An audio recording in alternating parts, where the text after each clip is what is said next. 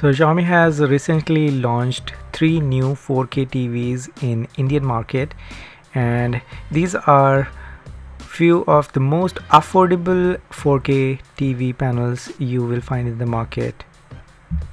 And since the TV has got 3 HDMI slots, some of you might be wondering whether this TV can be used as a monitor or not.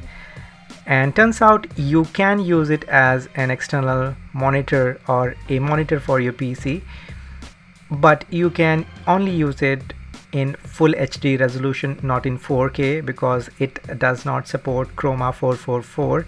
So in plain English, it means that the text on the TV won't be crispy enough for you to read it like the way you read text on your laptop screen or on an actual monitor. You can actually upscale the content to 150% on Windows, but even then it won't be ideal or as good as it is on a laptop screen or an actual monitor. So I would not recommend using it like that.